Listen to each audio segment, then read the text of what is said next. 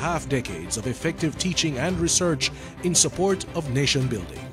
Creator of conscious citizens, architects of their existential arrangements, the University of the West Indies, deeply rooted in Caribbean civilization, prepared for 21st century service and rapidly rising as a first-class global institution. At 75, its reputation has never been higher. Its global visibility has never been greater. Ranked in the top 1.5% of the world's finest 30,000 universities, it is on top of its game, #1 in the region, and holding its head high with success.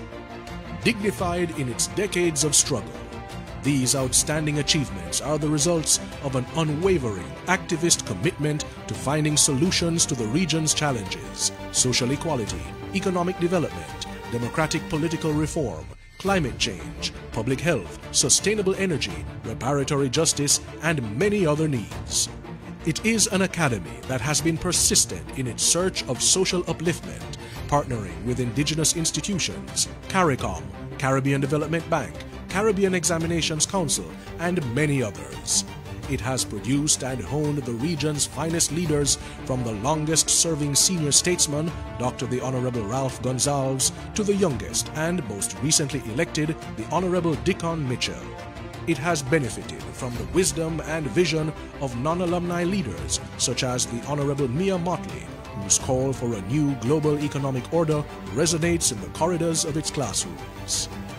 As an activist university, it was selected in 2019 by the International Association of Universities to lead the Global University Consortium on Sustainable Development Goal 13, Climate Action, in recognition of its decade of distinguished research on climate change.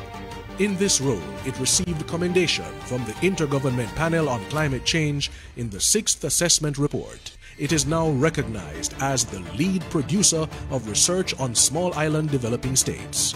Also, as an activist university, it has produced the leadership to build out an association of Caribbean universities, an organization of over 50 universities across the language terrain, unifying the higher education landscape of the Caribbean and driving the regional integration process. Rising to the challenge of COVID-19 management, the UWI mobilized its community of virologists, microbiologists, and epidemiologists to work with the health sector and governments to save lives. With sleeves rolled up, UWI scientists made their societies proud in their effective service.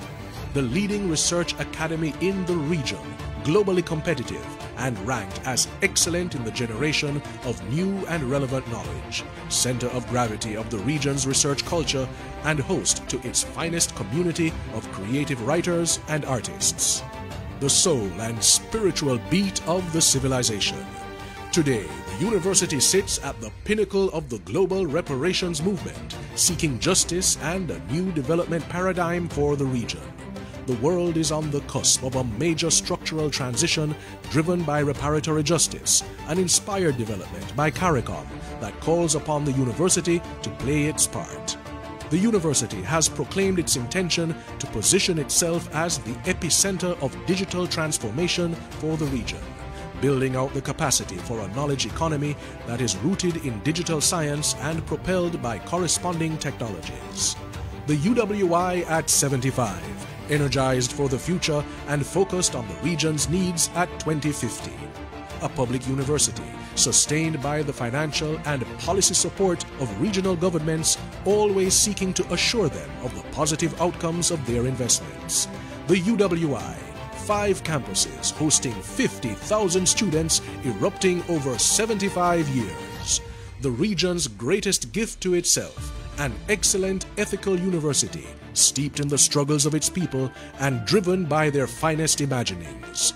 Consolidating the past, the UWI now looks deeply into the future, focusing on claiming and owning that dignified place called the Caribbean world, sophisticated, sovereign, and sustainable.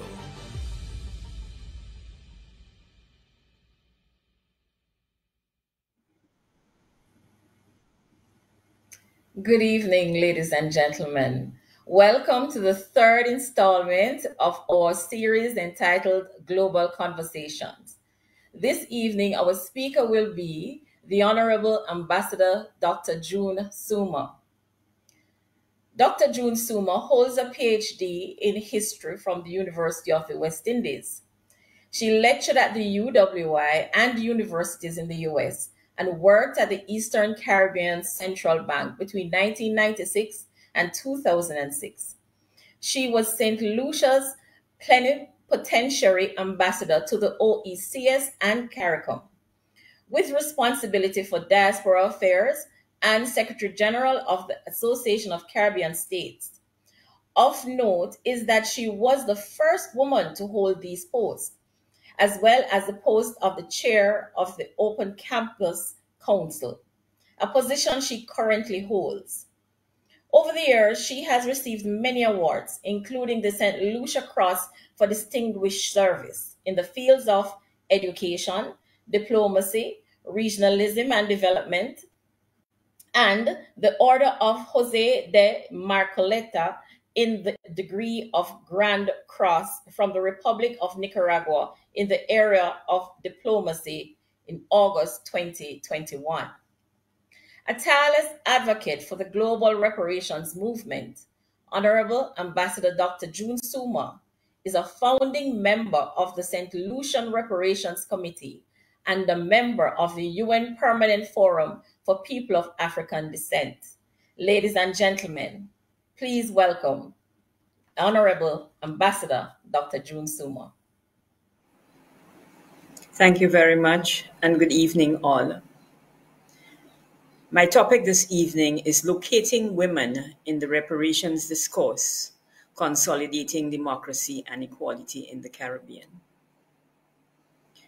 The burdens of history weigh heavily on Caribbean peoples as the social and cultural legacies of colonialism and slavery continue to shape their societies and the ways they think about them. O. Nigel Boland in The Politics of Labor in the Caribbean. This statement certainly rings true for Indigenous women and women of African descent in the Caribbean. Genocide, enslavement, and colonialisms have left structural barriers that limit female Indigenous persons and female descendants of trafficked and enslaved Africans from inclusion and participation in the full social, political, and economic life in the region. Built on the ideology of racism, the inequalities have been perpetuated and driven by a number of coordinated fallacies, including that the Extinction Project was successful, thereby making invisible Indigenous people. Another is that class rather than race origin was responsible for racial disparities, and that both Indigenous women and women of African descent were not victims, but were complicit in fostering the abusive, repressive systems that have repressed them to this day. For those who insist that enslavement was in the past and that no one alive was involved in that system, I want them to know that there is no statute of limitations on injustice. It is as if the Enlightenment term liberty did not apply to Haiti, and its companion term equality does not apply to people of African descent. Like Bachman in The Guilt of Nations, I too believe that, and I quote, today's pain is a result of discrimination and past wrongs, and we must confront that pain openly. Let me thank the UWI Global Campus, the newly reimagined Open Campus, for the kind invitation to present the third lecture in the Global Conversations lecture series. I am indeed a proud UWI alumna, and my alma mater has certainly excelled in its 75 years of operations. I would like to take the opportunity to congratulate the university and the region for recognizing that tertiary education must be at the pinnacle of our sustainable development. And I urge all to consider how much has been achieved in that short time and to continue to support the growth of our illustrious institution. The foundation and the context for what I will share has its groundings in the excellence produced by UWI academic stalwarts and luminaries, like the current Vice Chancellor of the UWI, Sir Hilary Beckles, Dame Udine Barito, Vereen Shepherd, Alvin Thompson, Rhoda Reddock, and the numerous scholars that have brought me to this point. By engendering the various spaces in which I was able to nurture my fascination with the role of women in enslavement and in the post-emancipation period, enabling a tracing of the lingering legacies of eras that still hold the identity of indigenous women and women of African descent in bondage today. I pay tribute to them for awakening my activism and guiding me towards expressions of the need for us to deconstruct the reparations discourse so that we can fully understand our demands for redress and healing. We need to understand that the expansion of our democracy and the equality of women in the Caribbean cannot take place in settings that accept colonial myths and definitions of these women. Eric Williams in Capitalism and Slavery understood that the European empires grew because of slavery, and that the slave trade and the colonial expansions would further consolidate colonial power. This thesis changed the form of the fight for atonement, moving it from only focusing on the atrocities and brutality of the system by advancing the economic thesis of the rise of industrialization in Europe. This case had been made at various junctures in the ongoing reparations movement, but with capitalism and slavery, the connections were solidified and unapologetic. At this juncture, I posit that if females were the majority in the slave society, then the exploitation of women is equally responsible for the rise of industrialization in Europe. Much of this discourse will establish that women were at the center of indigenous community before the European carnage, and that much of the terrorism exacted against Black bodies was directed at Black female bodies. In 1981, Bell Hooks in Ain't I a Woman writes that scholars have been reluctant to discuss the oppression of Black women during slavery because of an unwillingness to seriously examine the impact of sexist and racist oppression on their social status. She opines that while Black men were exploited as field labor, the Black female was exploited as a laborer in the field, a worker in the household, a breeder, and as an object of white male sexual assault. In other words, there was no one more exploited during slavery than a dark-skinned African woman. I make that specification because, except as punishment, white indentured women and lighter-skinned women were usually not considered as field hands. This is, of course, not to lessen the suffering of these women as domestics in the house or as nannies, for they were not automatically recipients of preferential treatment. And many suffered because of their constant proximity to the planters and their wives.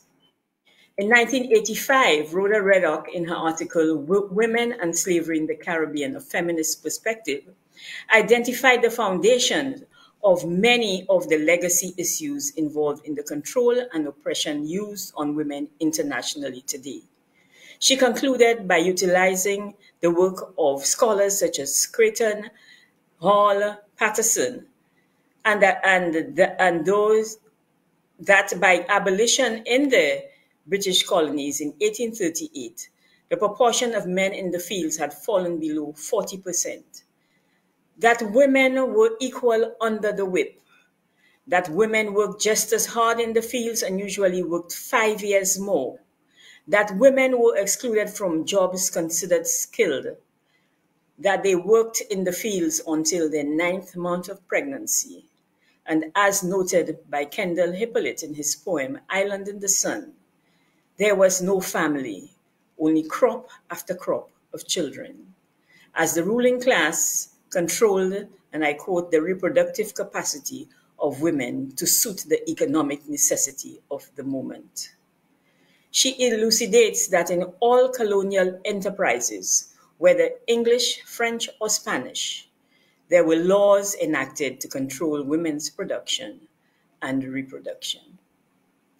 In 1989, Hilary Beckles, in his labor history, Natural Rebels, A Social History of Enslaved Black Women in Barbados, spoke to, and I quote, the intellectual inertia on the question of integrating the specificity of women's experiences into mainstream methodologies and theoretical constructs.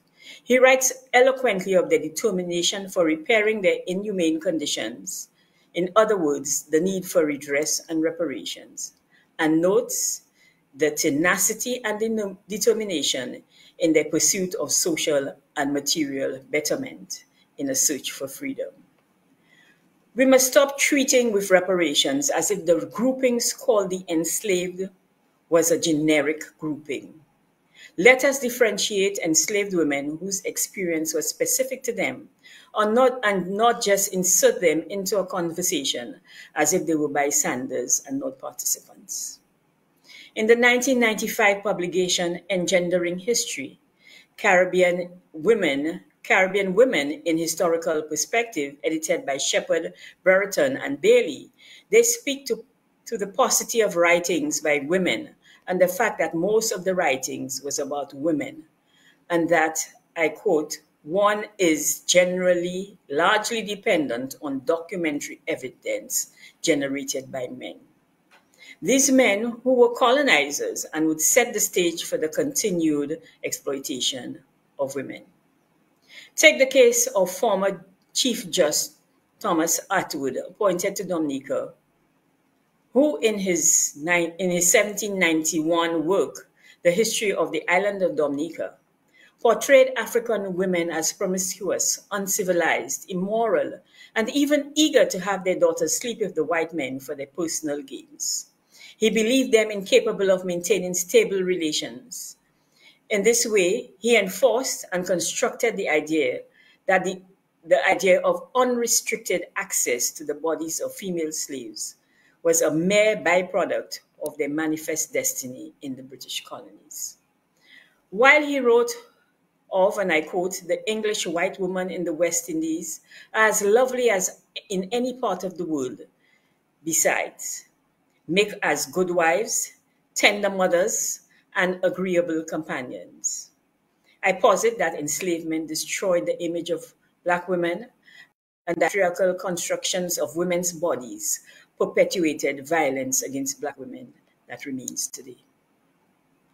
Over the last few years, I have been inserting the issue of reparatory justice for both indigenous and women of African descent into my lectures, and this presentation is a synthesis of a few of my thoughts on the matter. I posit that while in the works previously mentioned, there is an extensive and growing literature on women in enslavement, the specificity and central dialogue that is required for a complete narrative still remains suppressed by an anti-intellectual patriarchy that continues to undervalue the contributions of women. While the works, especially by persistent and dedicated intellectuals, has allowed us to look under the veil, this visibility should not presume that these women have been re-endowed with their humanity. This necessary focus must be undertaken within the reparations conversations, as these oppressed women must be given the space to speak of the continued injustice that remains prevalent in persistent colonial societies and to move both to healing. Note that I did not say post-colonial societies, as I hold on to the view that political independence alone did not make for post-colonialism. And in the words of Alvin Thompson, I quote, "Some territories are indeed still wearing the death shrouds of colonialism." I dedicate this presentation to the women in my family with a darker hue, who continue to suffer discrimination because of a deferred, mature conversation that we must have internally on the decolonization of the minds of the people of the region. It is a phenomenon that affects our politics, as some are considered too black to represent our countries. That affects families and social structures, as some are considered too black to marry, as progeny must pass the brown paper bag test, and stifles our economies, as some are considered too black to have any control of the means of production. I will therefore raise the issue surrounding mixing, miscegenation, and the whitening phenomenon in a section entitled The Whitening, the Shabbing, the Browning, and the Notion of Good Hair. In my presentation, a previous presentation entitled Stiff Back Spines, the Militancy, Defiance, and Plain Speaking of Enslaved Women in St. Lucia, where I noted that there was a systematic approach of dehumanization of African women, which started in the 17th century and which set the tone for the continued devaluation of women of African descent to this day. I will continue to explore the systemic racism which has continued to dehumanize these women. While in the struggle for reparations in Latin America, I wrote that the colonizers did not come to the region with women, and that we must address the myth that relationships with the indigenous women were consensual. We must continue to express the need for justice for the rape of indigenous women, which has been recorded widely as surrender.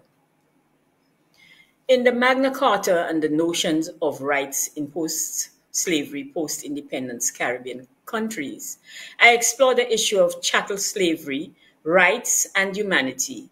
That the Magna Carta 1215, the English Bill of Rights 1689, the American Declaration of Independence 1776, and the U.S. Constitution 1789 were all being professed at a time when enslavement took away the fundamental rights of Africans as humans. It can be concluded, therefore, that Englishmen in England and in the colonies did not view natural and historic rights as an entitlement to Africans. The racist ideology which defined Africans as chattel would be the basis of the denial of all rights of humanity. I take the time to note here that chattel was not a gender-neutral term, and that if men were denied their humanity, Black women were considered even less, and indigenous women were not even considered. I wrote, and I quote, that the violence of the system, however, never dulled the fight for human rights and a redefinition as a person. So I explore women's resistance and the demand for reparations. The fight for that redefinition is still very much alive, and that, as stated in the Magna Carta, its various upgrades, even the king is not above the law, and so we must confront the king. As previously mentioned, chattel slavery was not gender neutral. A very vivid reality of this definition was an auction of enslaved people in the United States in the mid-19th century, which advertised two wet nurses as having much, and I quote, good milk, and each with a colt and filly, a reference to the children. I took that from Alvin Thompson, Confronting Slavery. Women were treated as reproductive chattel and labor chattel. The English themselves recognized the difference and sought in the late 18th and early 19th centuries to enact social laws that would encourage women to reproduce enslaved labor. Recalling, of course, that it was only enslaved African women who could reproduce an enslaved child. These laws became more prevalent as the end of the Atlantic slave trade was nearing an end. The European colonists did not equate the end of the trade with the end of the slave system. They therefore once again manipulated the reproductive capacity of enslaved women to replenish the labor supply on plantations and to develop a thriving internal trade across the various colonial countries. I also tackled the stifling patriarchy, which has been adopted as if it was a male-female divide. we have to discuss the race and class dimensions of this ascribed male-centered social construct, whose evolution seemingly has given inclusion to white women who now have a significant role in its continuity as it is to their benefit. I ask myself whether governments in the Caribbean can effectively address the harm that has traumatized indigenous women and women of African descent in democracies that are still constrained by colonial constructs that continue to repress women. Perhaps it is time to recognize that the continued denial of rights of the descendants of enslaved women of African descent is entrenched in a never-ending racist ideology that has been perpetuated by the same persons who promulgated democracy. In the discussion on repair and renewal, how is the particular form of gendered harm being addressed? Can this be achieved through the integration of gender concerns into the conceptualization of reparations? I ask these questions because I do not want them to be a call for simply mainstreaming gender into the reparations dialogue, only because that mainstreaming may be a means of pacifying women or may accommodate the stereotypes of women of African descent without a consciousness of the racist masculinity that we have readily accepted in the 20th century and perpetuated into the 21st century. We should always remember, as noted by Kellogg, and I quote, that women have been creators of history, even if their voice do not survive in the historical record to the same extent as do men's, unquote. This analysis is widely supported in a volume edited by Ruth Rubio Marin entitled, What Happened to the Women? Gender and Reparations for Human Rights Violations, which examined reparations for women in places where they suffered repression and violence during conflict, as in South Africa, Rwanda, Peru, and Sierra Leone. Her research focused on opportunities and strategies for reshaping the construction of women as citizens, including their claim to human rights.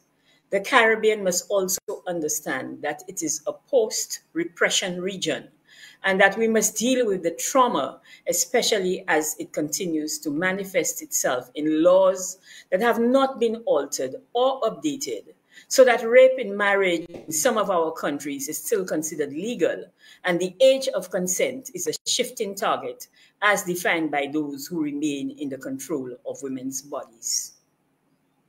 Some people pretend that reparations is something new and that the enslaved and previously enslaved do not live amongst us, but let me make 2 points at this juncture.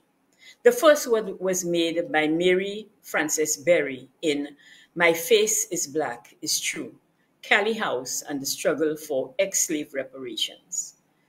Berry writes, and I quote, "It is worth remembering that thousands of ex-slaves devoted years to pressing the reparations cause," unquote, with very limited success. I would like to say that during the first phase of the movement, as noted by Hilary Beckles, the enslaved also fought for redress and repair. And I quote, "Only the form and the functions of the movement has changed since 1838. They sought reparations during enslavement, in the post-emancipation period, in the early 20th century, in the post-independence period, and now in the 21st century. We have never stopped asking and never will." Reparations for indigenous women. The discourse on reparations must never leave out the indigenous women.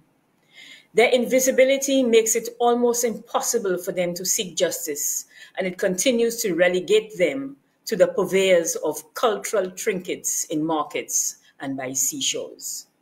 Being invisible in plain sight speaks to an invalidation, a conscious inhumanity that has placed hindrances in their progress.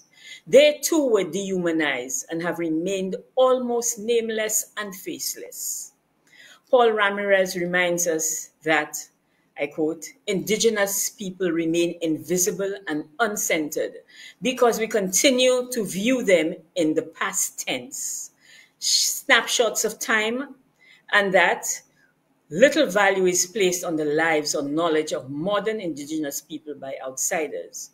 And these devaluations fit into the languages and practice of continued genocide against indigenous people, unquote. Susan Kellogg, in Weaving the Past, A History of Latin America's Indigenous Women from the Pre-Hispanic Period to the Present, writes, quote, the full range of male-female relationships and violence committed specifically against women occurred early in the Caribbean, where informal relationships, marriage, and sexual coercion and rape all took place, unquote. Women were used as a tool of conquest.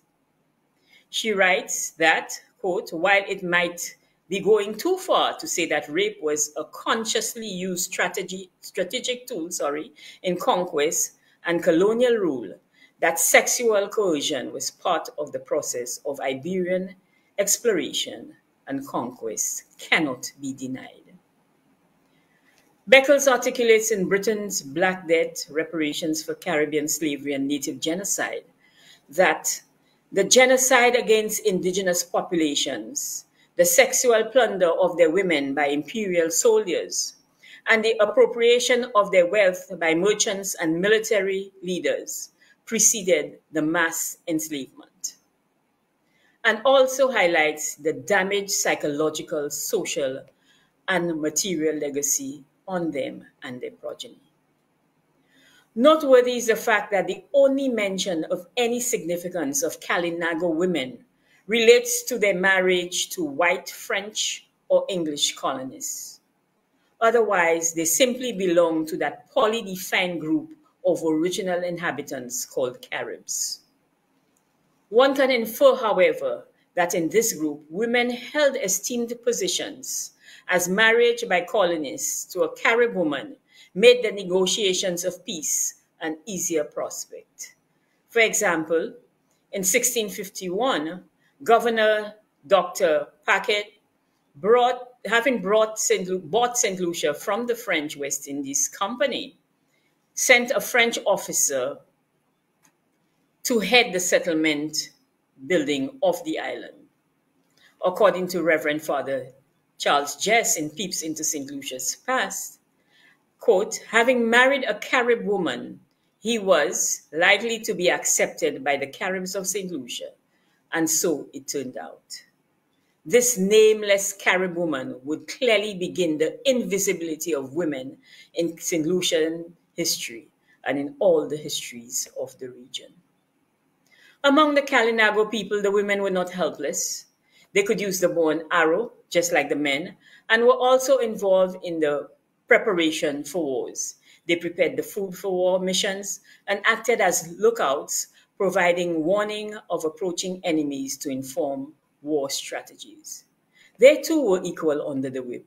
They too have been undervalued, raped, and enslaved in countries that were their own. James Baldwin's painful utters, quote, my grandmother was not a rapist, if only to emphasize that the rapists have been validated while the victims remain oppressed. They rape not only the inhabitants, but the land, the environment, and also their progress and their future. It is our duty within the reparations movement to give dignity back to the wounded, particularly to the women. It is our duty to uproot the misrepresentations of these women as second-class citizens. We must never forget that disease crossed the Atlantic in the 16th century and that the first recorded smallpox outbreak in Hispaniola occurred in December 1518 or in January 1519, and that this epidemic killed 90% of the indigenous people who had not already perished. If the demographics are accurate, the Taino nation comprised a majority of women who remained in the communities while the men went out to hunt and fish. So they were most affected by these diseases, We must seek reparations for the intentional spreading of disease, a very pertinent subject in the post-COVID-19 period. The image of Black women. In Mammy, Sapphire, and Jezebel, historical images of Black women and their implications for psychotherapy, Carolyn M. West wrote in 1995 that there are three stereotypes that have been used to image women through history, culture, and in the media. The first is the highly maternal, family-oriented, and self-sacrificing Mammy.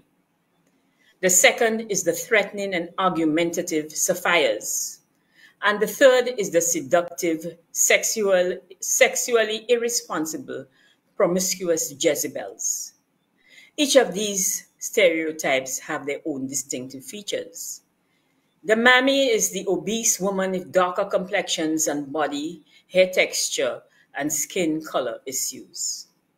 The author posits at this point that, and I quote, women's beauty image has historically been based on hair, blue eyes, and fair skin, the ideal type of Nazis and white supremacists. Sapphire is the antithesis of Mammy. She is considered a nagging, fishwife, aggressive, as opposed to assertive. She is loudmouthed and animated, of brown complexion, and large but not obese. In recent vernacular, she is the angry Black woman.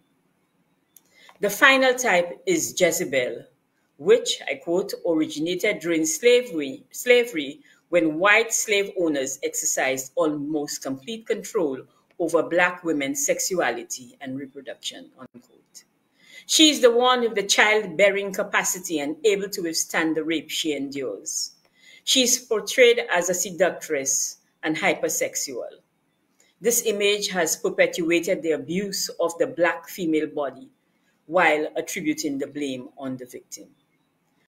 West concludes that Black women could be perceived as combinations of any of these types. What is clear, however, is that these imposed stereotypes have been internalized by Black women and have affected their self-image, while other women may be described for their intellect or their grace. The Black female body is demeaned by anyone who chooses to do it. In My Body is My Piece of Land, Female Sexuality, Family, and Capital in Caribbean Texts, Sandra C. Duvivier, in her examination of the portrayal of the exploitation of women's bodies in novels, points to how, and I quote, Euro-American perceptions of the body, particularly the Black female body as a hypersexual entity for public consumption, largely shaped its sexual and economic marginalization globally and nationally, unquote. She posits that neocolonialism and the fight for global survival has forced many Caribbean countries to exploit and commodify the Black female body in carnivals and the tourist industry as they fight for the tourists. Further, with women thinking that they have agency over their bodies, allow the exploitation. Yet the appropriation of the Black female body in the syringes and scalpels of plastic surgeons has become acceptable on females of a different complexion. We forget the story of Sarah Bartman, who spent her childhood and teenage years on Dutch European farms in South Africa.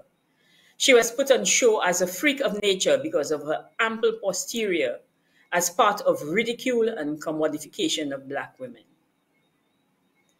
Natasha Gordon, who examines the phenomenon surrounding the representation of Black women in her book, Representation and Black Womanhood, remarks that, and I quote, Sarah has become the landscape upon which multiple narratives of exploitation and suffering within Black womanhood have been enacted, unquote. Now, all women try to accentuate theirs, and we are happy to admire and marry them. But I remind you, before JLo, there was Sarah. Reparations for women's work. The European colonists wrote that the Garifuna women labored on the land. In the text, they were described as the, quote, hard-backed women who could quietly bear the pain of childbearing, unquote. After they were exiled to Roatan, they were responsible for the communities, while the men left to earn wages and sometimes left home for 6 months. This is also the documentation that these women, there is also the documentation that these women never worked for wages. Instead, they sold the cassava bread and the poultry they raised in the markets, some of which were 40 miles away. We want reparations for every mile walked with the goods on their heads. Sheena Boy, in the experience of women estate workers during the apprenticeship period in St. Vincent and the Grenadines, 1834 to 1838, notes that at emancipation, women made up the majority of the field laborers in St. Vincent and many other islands.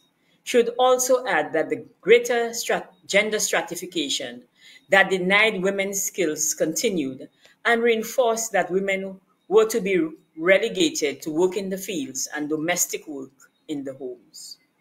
Moreover, women were most likely to be classified as predial workers in order to exact 2 more years of work from them.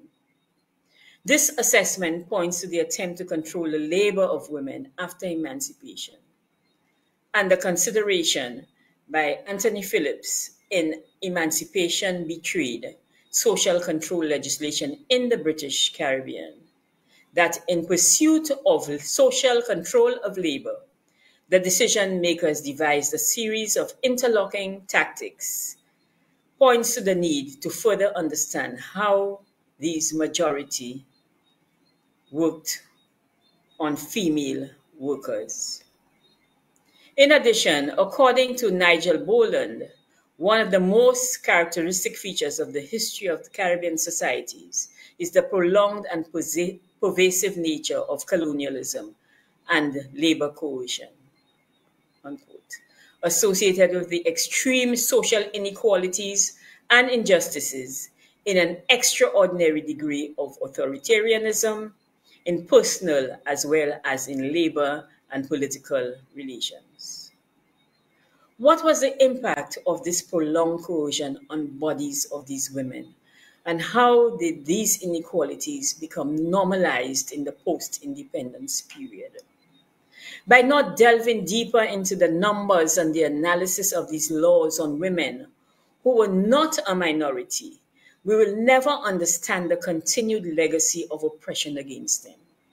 The significance really is giving voice to the many women who labored, primarily in the fields, but also in the houses, nurseries, and hospitals. Women whose names would never be uttered. There were numerous grievances, especially over wages, conditions of work, and the amount of work, and this would soon result in a series of labor protests throughout the region. Riots triggered by the flogging of a 14-year-old female occurred in 1844. The imposition of land taxes on small landholders in 1849 caused even more protests in that island. From the Bahamas to British Guyana, protests over the living and working conditions were pervasive and would reach their crescendo in the Moran Bay Rebellion in Jamaica in 1865. Boer, in highlighting the experiences of women apprentices in St. Vincent, notes the indignities they suffered. She writes that, and I quote, "Many women withdrew from estate work as soon as they were fully free and chose instead to concentrate on growing and marketing provision crops." The local legislature in St. Vincent, however, insisted on retaining the flogging of women in its new slave codes. And although it would become legally discontinued in 1838, when full abolition came, it was clear that during the apprenticeship that women continued to be flogged throughout the region. In the first year of apprenticeship, for example, one magistrate in St. Vincent and the Grenadines sentenced 268 men and 307 women to extra labor. In addition, 36 men and 55 women had sentences of extra labor as well as additional punishment. Another magistrate sentenced 144 men and 172 women and 9 gangs of laborers to extra labor in the same year. This policy of adding years of labor and imprisonment was consistent with the colonial government establishing more prisons on the eve of emancipation, reinforcing that freedom would forever be linked to criminality. The fact that there were more women in these jails meant that women had to internalize that the defiance of the oppressive system would always be criminalized. There remains a direct link of criminalizing Black women in places like the United States, where more women of African descent are incarcerated. Reparations for women's resistance. From the Tainos to the Kalinagos to the Garifuna to the enslaved Africans to the Maroons, indigenous women and enslaved African women have been at the center of the resistance movement. While there is still a major gap in the literature on the anti-slavery ideology of enslaved females in the smaller territories, Beckles and Shepard have given us an overall extensive view of their resistance. In conflict zones like St. Lucia, women were a major part of the wars. Jess writes that in this period, I quote, the French then had in the island some 400 men fit to bear arms, and maybe 4 times that number of women and children. They were also active in maroon societies. And according to Hanson, Ellis, and DeVoe, I quote, maroon women grew various crops, including cassava, corn, cucumbers, dasheen, papaya, peppers, plantain, pumpkin, and sweet potatoes and tanya. They faced the same dangers as men, whether from the elements in dangerous terrain, from snakes and scorpions, and from the weapons of the British military, while at the same time caring for their meal, their makeshift homes, and rearing their children. There is presently a great deficiency in the literature on female runaways in the Caribbean. The focus of the available data is on male maroons, with a few interjections on some female runaways. I argue in my article, A Brief Respite, Female Runaways and Their Survival in the Caribbean, that one of the main reasons for this deficiency is the perception that volume is more important than the ways in which freedom was acquired and maintained. The fact is that there is no clear picture of the number of female runaways can be developed by a simple head count assisted by slave advertisements. Neither should a value be placed on petite marronage, in which more women participated, as opposed to grand marronage, in which more male slaves participated. The data will show that men were facilitated in their bid for permanent freedom by many of the networks established by enslaved females. Enslaved women use all forms of resistance against enslavement. Stephen Small and James Walvin in African Resistance to Enslavement note that African women were more likely to resist by talking back to slave masters and overseers. Enslaved women had a rebellious fighting spirit on the plantation. They did not meekly accept their lives as slaves in the British Caribbean. Their resistance took many forms, and in Dominica, running away and marronage were important and typical manifestations of their rebellion. Even given the emergency of being hunted and slaughtered by the British planters and legions, the speed with which the Maroon communities developed in Dominica was also due in large part to the large number of women in the camps and the extensive cultivations they achieved in the Maroon camps.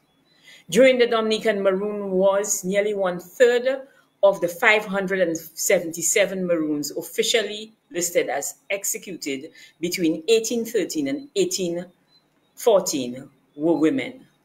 Let us fill the gaps on women's resistance so that we better understand the call for reparations for women. The whitening, the shabbing, the browning, and the notion of good hair. During enslavement, rights were conferred according to economic status and skin color. It is therefore not surprising that there was an elaborate color grading aimed at not simply conferring privileges, but as a means of dividing people of African descent. Whitening became government policies in places like Brazil and other Latin American countries, and have assisted in perpetuating the myth of multicultural societies that embrace all cultures. This colorism has been designed to give legitimacy and deniability to the open racism that sustains hierarchies and exclusion through a cultural lens. Writers like Yates, Needleman, and Nascimento propose that whitening hindered development of a civil rights and reparations movement in these countries. And I posit that it also created challenges for the Caribbean reparations movement with the aspirations to bleaching them into whiteness. This system was perpetuated itself in the post-slavery, post-independence period. And it is amazing that skin color is as relevant today as it was during slavery. I recall a conversation I had as a teenager with a father of one of my friends who told me that when he left to go to study overseas, his parents made it clear that he had to return with a white wife. His mobility and acceptability and that of his children would be dependent on his ability to whiten his family. This attitude still remains with parents, even today, trying to remove Africa from their lineage. The thinking is that if the skin of the race is whitened, we will erase our Africanness, but it is only a lack of understanding of the mosaic that is Africa. You may leave Africa, but Africa never leaves you. To paraphrase Henry Louis Gates, you cannot keep hiding the black great-grandmother in the closet. One of the phases in the dehumanizing of the enslaved woman was the elevation of the white woman and later lighter-skinned women. Recall that during the early colonial period that upper-class white women did not come to the West Indies. Most of those who came were from the lower classes, some were criminals and others prostitutes. Some came to seek their fortunes while others came in search of employment or marriage. However, soon, purification and ultimate deification was achieved through marriage to wealth. These women would soon embody the persona of fragility and femininity. This was compared to the robust sexuality of the African woman with the childbearing hips and full breasts. I maintain that this concept would justify the continued rape of African women and their female offspring. This also would be responsible for the notion of the cerebral white woman. It naturally followed that if the African woman was a physical being, then surely the white woman was the thinking human being. And by the 1660s, as white female assumed the status of Mrs., African women became the symbol of physical, sexual, emotional, and other forms of exploitation. This would continue to the present day, where dark-skinned women of African descent until recently were not the faces of our bank tellers because they were not pretty enough, or they were pretty for a black girl. Not surprisingly, the glass ceiling is based on both gender and race and continues to entrench inequality based on colorism. Those who manage to achieve even these restrictions must prove themselves over and over again if they are more learned, even if they are more learned than their white male and white female counterparts.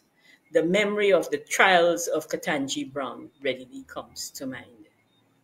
Then we must tackle the notion of good hair and the impact that it has on our psyche. I listened to the TEDx talks presented by Joanna Luckett on the psychology of black hair. In her examination of a Yale University study where the image of people were presented to a group to determine their perception on issues like confidence, intelligence, attractiveness, and self-centeredness, she concluded that, and I quote, "Our impression of a woman's intelligence is dependent on her hairstyle." She also deduced, and I quote, "For women of color, hairstyling, from chemically relaxing to covering your hair with a wig or deliberately wearing it as an afro, is about managing a marginalized identity," unquote. She adds, "It is styling your hair with the understanding that you're not just judged by what is in your control, but you are judged by the physical attributes given to you at birth, such as the color of your skin or the texture of your hair. Walk tall, African women. You are, after all, the first humans to walk upright." So our societies, our schools, even at this stage, punish us for not having good hair, even when we have glued or gelled each stubborn curl into a forced pattern. Long, straight hair remains acceptable when long coiled locks, no matter their cleanliness, remain taboo. Let us address this legacy and stop the legislating of control over female hair. Breaking down patriarchy. A better understanding of patriarchy would ensure a deeper understanding of the legacy issues which face women of African descent in striving for equality. Patriarchy was learned from white colonies. So in many ways, black men in the post-Amen period applied what they learned from white patriarchy in dealing with their female counterparts. Caribbean men must realize that their power cannot be built on the subordination of the rights of women, especially when these women labored with them in the cane fields, the cotton fields, and in the mines. Patriarchy is a social construct and can be revised with true consciousness. It is important to point out that during enslavement and colonization, that patriarchy had control over women's labor. Further, that capitalist patriarchy is rooted in capitalism, colonialism, racism, capital extraction, and accumulation. Before 1800, most women were prevented from having children because of the loss of labor during pregnancy. We have already noted that this changed with the advent of the end of the slave trade. So female fertility was always seen as controlled by white men. We must explore patriarchy in all its facets, as it is entrenched in our education system, and unless we decolonize that system, women will never fully participate in democracy and will never have equality. It is entrenched in our legal system, which discriminates against women. It is time for the CCJ, which has demonstrated its ability to decolonize the legal system, tackles these discriminatory legislations. I have already mentioned the issue of marital rape, but there are other restrictive social orders that deny women equality. Male planters gave their daughters gifts of women and girls of African descent. So mammies belonged to them and they could own them for life. These daughters, mothers, and women were schooled into believing that they could own a human being. They would exploit both men and women, as this was the only area in their lives in which they could wield power. They learned how to use patriarchy to garner their own power. Maria Mies, in Patriarchy and Accumulation on a World Scale, Women in the International Division of Labor, writes that there must be a recognition that, and I quote, patriarchy and the accumulation on a world scale constitute the structural and ideological framework within which women's realities today has to be understood, and that today this colonial relationship is upheld by the International Division of Labor. This relationship is not only often eclipsed in the consciousness of white feminists, and I change feminists to women. So in the consciousness of white women, whose standard of living also depends to a large extent on this ongoing colonial relationship. It should also be noted that Black women are also divided by capitalist patriarchy along colonial and class lines, and class division in particular is often forgotten in the discourse on sex and race.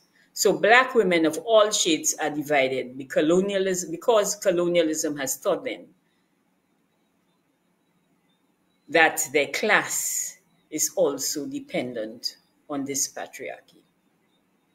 She writes that the term patriarchy is used because it enables us to link our present struggles to a past and thus gives us hope that there will be a future. If patriarchy has a specific beginning in history, she adds, it can also have an end. I add, likewise, that if colonialism had a beginning, we have to work towards its end.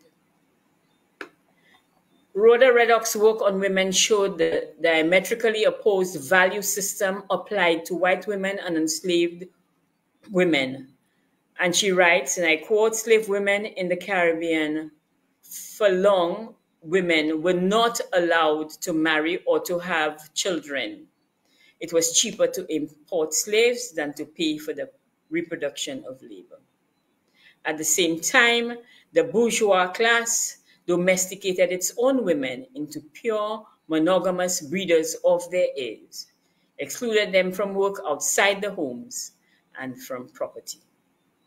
Patriarchy is a complex construct which our scholars must examine as they delve deeper into the research on reparations, as it too will give a more comprehensive understanding of why reparations for indigenous women and women of African descent. Locating women in repair, redress, and healing. As the reparations movement in the Caribbean reflects on the 10-point CARICOM reparations plan, there must be a consciousness surrounding each facet of the plan. I agree with Beckles that it cannot be concerned with the absurd task of simply adding women to history, but directly with the need to restore history to women. For example, the treatment of African women, women of African descent in the health care sector, especially with regard to maternal health and the treatment of their babies, is something in the past, but is in living memory, especially as it continues to be the reality in some countries. In Black women's experience in slavery and medicine, Deirdre Cooper Owens explores how medical doctors practice medicine on Black women's bodies, as did slave owners who formed close relationships with these medical men. This documentation of the numerous medical experiments and surgeries on Black women are also notable for their lack of the use of the anesthetic, because, as she writes, I quote, "The Black female body was further hypersexualized, masculinized, and endowed with brute strength because medical science validated these ideologies. These myths led to the prevailing notion that enslaved women were impervious to pain. Tales abound about Black women inability to feel physical pain." Do you understand why I call for us to understand enslavement in its entirety? She concludes her article by stating, and I quote, that the records of the sexual abuse of Black women are voluminous, and sources evidence how some enslaved suffered physically from many of these brutal sexual encounters with white men and sometimes fellow enslaved men. Do you understand why I ask for reparations for enslaved women? This discourse in no way diminishes the sexual abuse of enslaved men and boys by both white men and white women. I have to point out that women of African descent however, continue to face more discrimination with regard to health services and the intersection, because of the intersection of racism and health inequalities, because of their race and gender. The UN publication on maternal health on women and girls of African descent in the Americas only this year states that descendants of the African victims of the transatlantic and Mediterranean Sea slave trade have the following findings. One, Afro-descendant women and girls in the Americas are disadvantaged before, during, and after pregnancy. Afro-descendant maternal deaths in particular are alarmingly high in both absolute terms and when compared to those of non-Afro-descendant and non-indigenous women in the region. Structural racism and sexism are evident in maternal health disparities that exist across income levels and national and regional bodies. Racism and discrimination by medical providers increase the likelihood that women and girls of African descent will experience mistreatment in maternity care. So when you thought that this was in the past and we should forget about it, these reports point to how systemic racism continues to affect women and girls of African descent. Let us include women in the discourse on health and all the other aspects of the plan to be revised, as well as in their own right. In conclusion, in all my lectures on reparations, I call for the mention of the names of enslaved women. My goal is to collect as many female names and their estates according to islands. By naming them, we will start to bring back their humanity.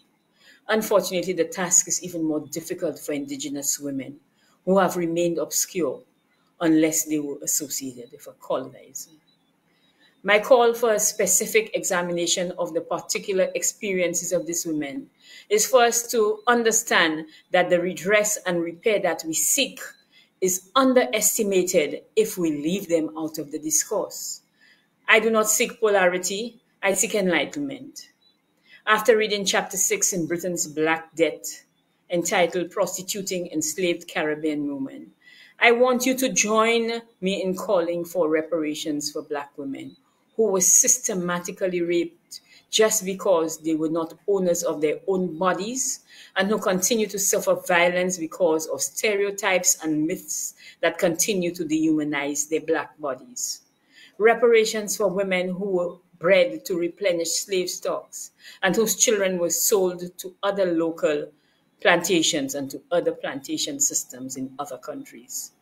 Reparations for women who are at the bottom of the slave system because they were Black and female, and who have remained in that position because of an entrenched patriarchal system that keeps dark-skinned women from being called beautiful. Reparations for all the women who have not been recognized for their role in dismantling enslavement through their constant and persistent resistance, and who have to continue to be classified as angry because she who feels it knows it. So I leave you with a few names. 12-year-old Mary Catherine, who ran away from her owner, David Delisle of Grosley, St. Lucia. Member Juba, Fanny Ann, Jemima, and Little Dolly, who were impregnated as young as 13 years on the Newton plantation in Barbados. Catherine for Akay, who sewed the flag for the Haitian Revolution. Madeleine Lachene, known as Jujut, she was the official advisor of Pétion. Jacona, who was a writer and dancer and chiefess of the Jawakwa. Her name meant golden flower in the language of Haiti's indigenous people, well known for her talent in crafting poetry. Petronille of the Fondo estate, who was murdered in resistance during the amelioration period. At her trial, Mr. Du Bocage, the estate's overseer, observed This Negro woman will not do anything for me. Jeanette, the Creole enslaved woman who escaped from St. Pierre, Martinique, and escaped to St. Lucia. The advertisements for her return to Barbados described her as a stout, well-made Negro wench named Kwashiba, with a scar on her right hand. By the time they captured Kwashiba, she was living in St. Lucia and speaking Creole. Then there was Beauty, the wife of the daring Maroon chief Apollo in Dominica, who supplied him with guns and gunpowder from the plantations, and female Maroon leaders like Sarah from Hillsborough's estate in Dominica. These are but a few. The dialogue around reparations for indigenous women and women of African descent is poignant because it forces us to confront a legacy and a colonial value system inculcated over centuries of white supremacy indoctrination. It is, however, essential for us, as we move forward, for us to, with sustainable development, as equality of women impacts all facets of life. Let me read that again. It is, however, essential as we move forward with sustainable development, as the equality of women impacts all facets of life. We often speak of decolonizing our minds. We must start with these difficult conversations. We are grown enough for these dialogues. Courage. I thank you.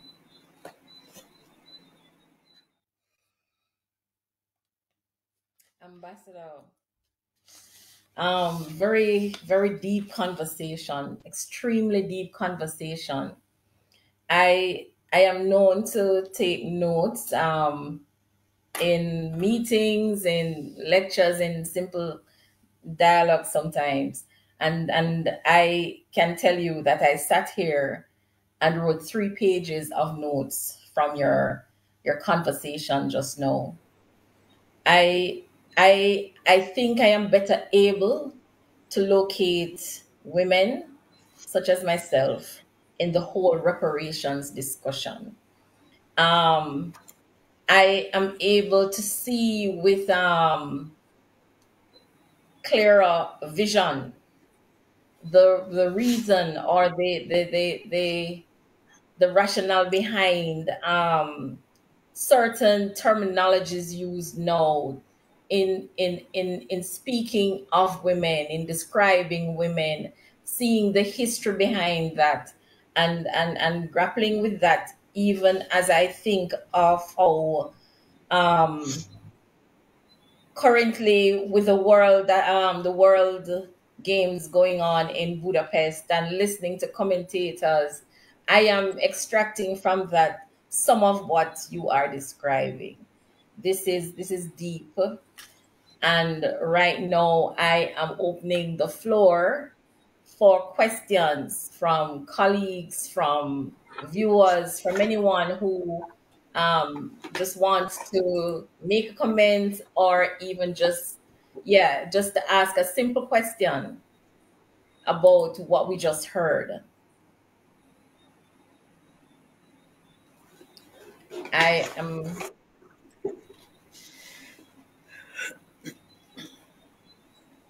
I'm looking for questions in our chat.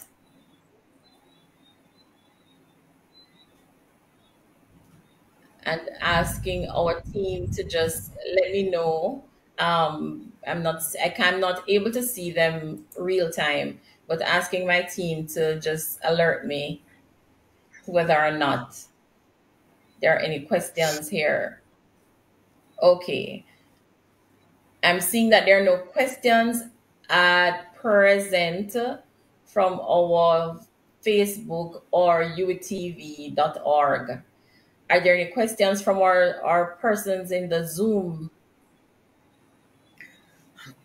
room?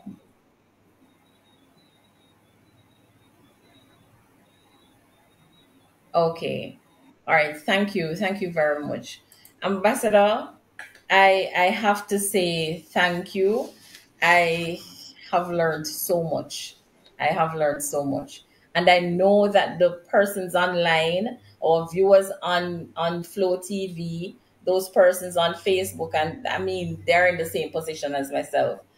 Just totally blown away by some of the information when I listen to you just now, and I think of even the three descriptions that you highlighted of the black woman, the Mammy, the Sapphire, and the Jezebel, and it is so real. It doesn't sound like something from that time. It sounds very real and present, because I was able to identify some of those I would say personalities, but you see how you came to those kinds of descriptions. Just I suppose it's inherited uh, uh, uh, uh, uh, terminologies that were passed down, and you could identify people, through those words. The Mammy, the overweight, dark skinned woman who, she was motherly. She was caring, and the mother of, and then Sapphire, the nagging, loudmouth, animated, not so dark skinned woman, and then the Jezebel, childbearing capacity, seductress, light skin, blamed for her own rape and abuse, and all of that. It is profound, I must say. And I have to say big thanks to you, Ambassador. I mean, I am grateful for this conversation, this global conversation. I want to thank all the persons who attended, both online, those on Zoom, those on UETV Flow or Flow channel, and those on Facebook. Thank you so much for taking the time. We will continue the global conversation series until December, and I would urge you to look out for our notices and so on. Our distinguished speaker, Honorable Ambassador Dr. June Suma, I'm so grateful. And I thank you so very much for taking the time to prepare this profound presentation, I must say. For me, it is profound, and I'm sure it is the same for many others as well. As I say, I have all of 3 pages of notes just listening, things I'm learning now, and it is really um creating I don't know, an understanding for me. So that is where I am. It has given me an understanding of my own history, you know. Yes, very, very real and profound. So thank you so much. Thank you, viewers. Thank you, everyone, for Thank attending. you for the opportunity. Thank you. Any